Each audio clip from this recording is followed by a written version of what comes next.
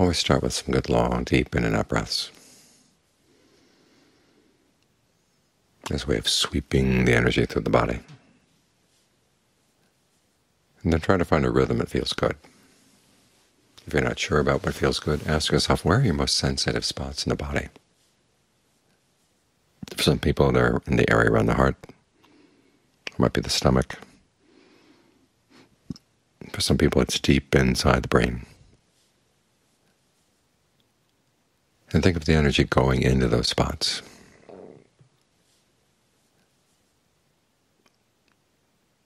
And ask yourself, what would feel really good there? The more you allow yourself to be sensitive to the breath, the more you open up these sensitive spots to the breath, the more you see that the breath really does have potential to create a good, strong sense of pleasure. This is an essential part of the concentration. Sometimes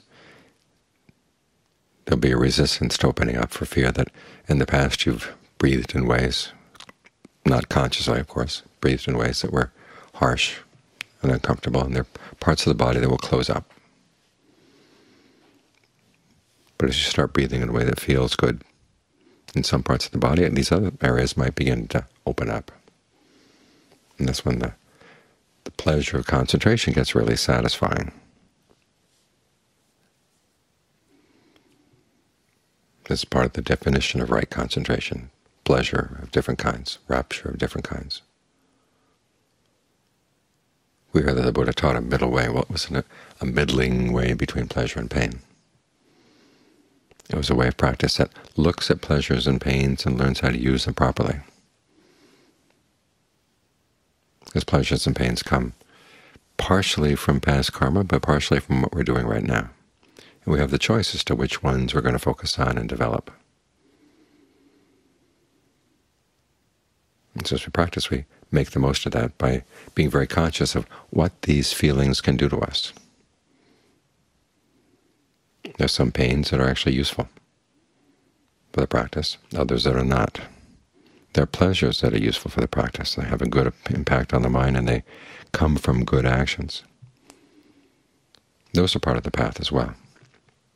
That was the Buddha's standard for judging them. Where do they come from? Where do they go? There were some sensual pleasures. Do they come from breaking the precepts? No. Stay away from them. If they're perfectly innocent in terms of the precepts, then you have to look at what impact they have on you. And this is going to be an individual matter. I know some monks in Thailand who can meditate perfectly well in the comfort of a monastery, and others who can't get their act together unless they go out into the forest and deprive themselves of a lot of the comforts of the monastery. It's going to be an individual matter. The same principle applies for everybody. Impact that a pleasure has on your mind is something you have to be very honest about. That's sensual pleasures. The same goes for what the Buddha calls pleasures not of the flesh, the pleasures of right concentration. And he said this is the kind of pleasure that you can be devoted to, because it provides you with nourishment. There's that question you hear all over the place. What about the dangers of being stuck on the pleasure of concentration? When I was teaching in Paris last week, that was one of the questions that came up. We were talking about the pleasure of concentration. People said, well, what about the dangers of getting stuck on these pleasures? And those dangers are far too much emphasized.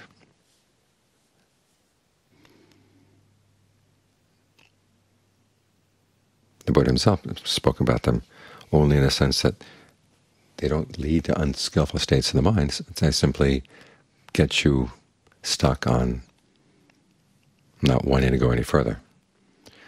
But then you look at what the impact of sensual desires and sensual pleasures is in the mind. It's much worse. And people kill, steal, have illicit sex, do all kinds of things under the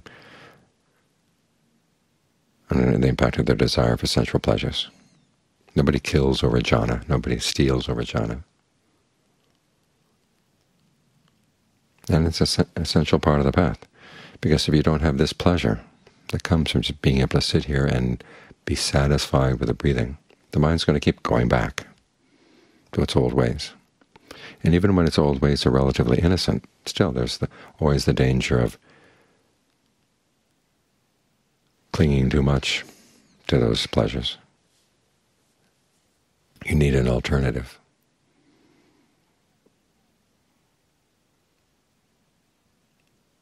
It's like having many irons in the fire. If you have only one iron in the fire, then you're really concerned about that. If it doesn't come out well, then you get really upset. But if you have alternatives, then when things come and go in your life, your relationships with other people, you find that you don't have to feed so intently or desperately on them if you've got this alternative. Because that's what clinging is, feeding. And we have only a few things that we really feed on, that we take seriously in our life. We're going to be very concerned about the ups and downs and the fact that these things are inconstant, and what do we do to struggle to make them more constant than they can be. And it makes life miserable for everybody. But if you have this alternative, good sense of well-being inside that you can develop through the path, then even though you're still feeding on things outside, it's not quite so desperate. And it doesn't have the same edge, the same fear. Because you can begin to look at your attachments outside and see them in a lot more objective way. And after all, we come into this life, we don't know people beforehand. We don't know where the people in our family came from, where our friends came from, where they were in previous lifetimes, what kind of relationships we had, and where they're going to go. We have this brief time together. And so realizing that's going to be brief, you ask yourself, what's the best way to leave a gift to that person before we have to part? Otherwise, even though you're feeding on them, you offer them something to feed on as well. I mean, you want to make it something good. And because you have this alternative source of pleasure, this alternative feeding spot, and allow yourself to be attached to it. In fact, if you're not attached to it, it's going to be hard to really develop it well. But if you got this alternative feeding spot, then the thought of your other sources of food disappearing doesn't go so sharply into the heart.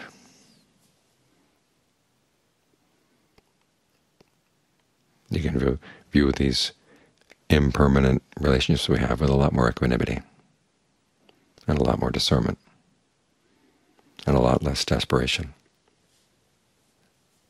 So the pleasure of concentration is an important part of the path. You can't do without it. Sometimes you hear that right concentration is an optional part of the path, that you can just go straight for insight. But that's like that saying they have in town, which is something of a joke, Tamka, and that means that the foreigners do too much. But the story goes that, and this often happens, you get an engine in town and you have to take it apart, and then when you put it back together again, you see there are a few screws left on the floor. And you have two options. One is realizing that you didn't put it together right, and the other is saying, well, they put too many screws in the first place. That's what it means. Foreigners do too much. They put too much in. So sometimes you hear that the Buddha put too many factors in the path. There's that extra factor that when you put the path together, you can leave the right concentration on the floor.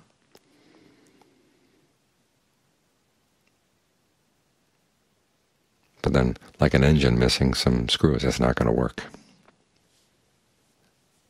It may chug along a little bit, but eventually it's going to break down. So you need this pleasure. Allow yourself to get attached to it.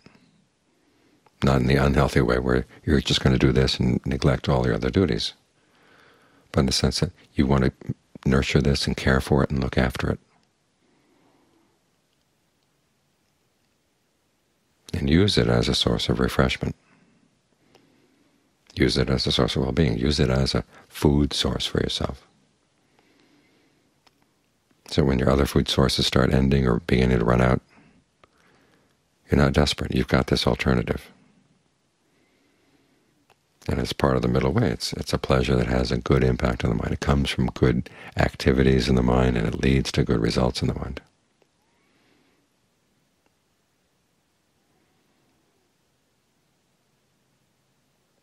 So learn how to open yourself up to the possibility that simply sitting here and breathing can be really satisfying for the sensitive parts of the body, and then it'll go deep into the mind.